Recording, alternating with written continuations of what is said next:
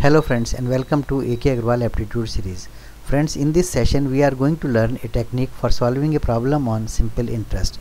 Here the given problem is Mr. A deposits a certain amount in the bank with simple rate of interest.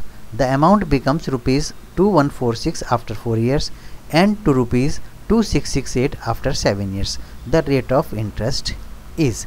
So the amount is increasing at certain rate of interest and it becomes rupees 2146 after 4 years and to rupees 2668 after 7 years.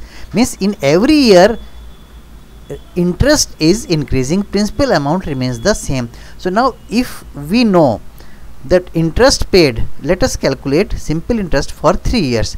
This is the total amount after 7 years and this is the total amount after 4 years. So difference of these two will give us the simple interest for 3 years. This is the amount after 7 years, this is the amount after 4 years.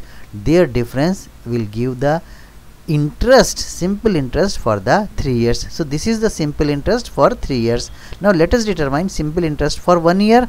522 divided by 3 is equal to 144. So every year he receive rupees 174 as an interest. So the amount becomes rupees 2146 after 4 years.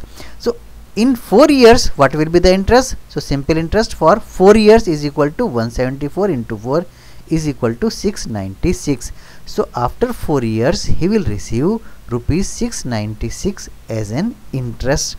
So the principal amount will be equal to 2146 because this is the principal plus interest after 4 years, but during 4 years we know the interest. So 2146 minus 696 is equal to 1450. So this is the principal amount which he has deposited in the bank, but we are interested to calculate rate of interest. So formula for rate of interest is given by I is equal to PNR upon 100. I is the interest, P is the principal, N is number of years, R is the rate of interest. So here I is the interest, this is 696. Interest for the 4 years is 696. Principal amount P is 1450. N is number of years 4 and R we have to calculate.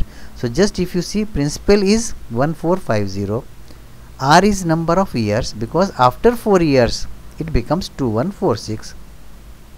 In this 2146, 696 is the interest. So principal amount is 1450 and R is the rate of interest. Let us simplify this equation. It gives R is equal to 696 into 100 divided by 1450 into 4 is equal to 12%.